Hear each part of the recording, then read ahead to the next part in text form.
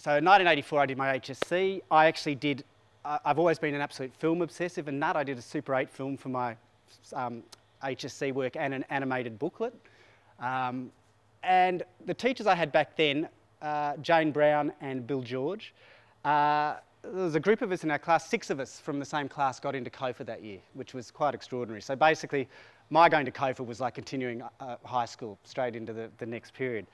And it was interesting back then. I don't know what it's like now and what you focus on now, but for some reason then our teachers, I loved architecture as a kid, and we had a very strong architecture component to what we did in high school. Like my strongest memories really of learning about Frank Lloyd Wright, Le Corbusier, Miles van der Rohe, all that sort of modernist period architecture, a lot of classical architecture as well. But we also focused heavily on pop art back then, and surrealism, which I guess for younger kids is something very easy to get a handle on and get a hook on. It's very visual and you can really get into it and get your teeth into it.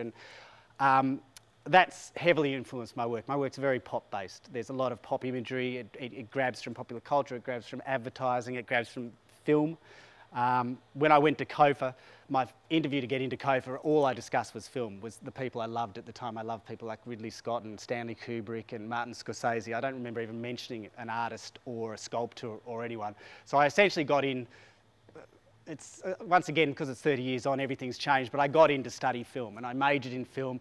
I failed every other art class I did. I failed my painting classes, my sculpture classes. I failed all my research classes, but I loved film. We were doing 16mm back then. It was on the cusp of the video sort of revolution. So it was an interesting time to be there because now it's obviously all digital, completely different.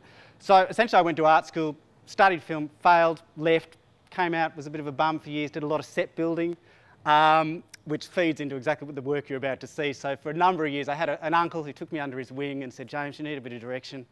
You can't sort of sit in the pub for the rest of your life. So he got me a job down at the Sydney Theatre Company, building sets and props, which I loved back in the late 80s. And then that continued on all through the 90s. I worked for the Sydney Dance Company, Sydney Theatre Company.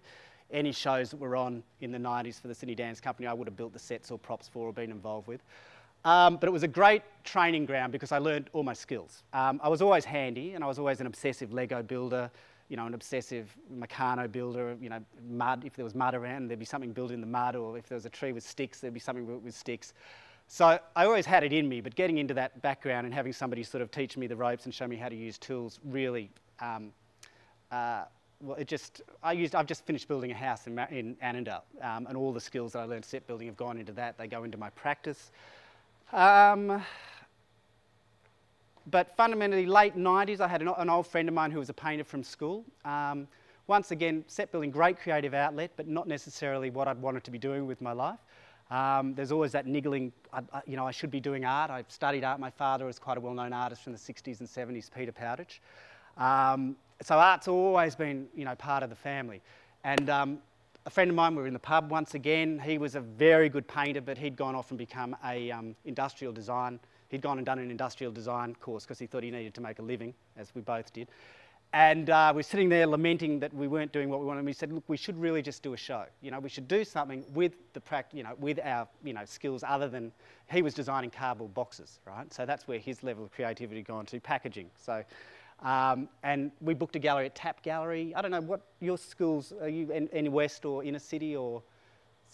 Tap Gallery's been going for yonks. It's an artist-run space down in Darlinghurst, run by a mad lady called Leslie Dimmick. Open door policy, they'll accept any proposal. You don't have to. A lot of the artist-run spaces, often you need to give a proposal and they'll have to, okay, it has to fit within the bubble of what they like to show. Tap is just absolute, complete open slather. And we had our first show there in '97. So I came, in a sense, I had my first show when I was 31. I'm 47 now, so basically I came to my art career relatively late. So